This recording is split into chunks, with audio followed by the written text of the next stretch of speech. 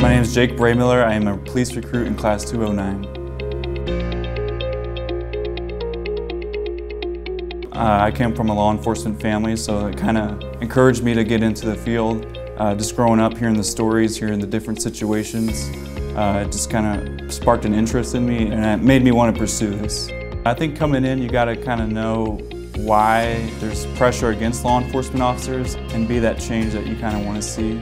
I'm excited to meet new people, kind of push myself and see how far I can make it and hopefully graduate in 6 months.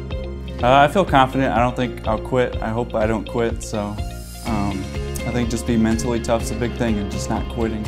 Even if you slow down, just keep going, moving forward, fall forward, things like that.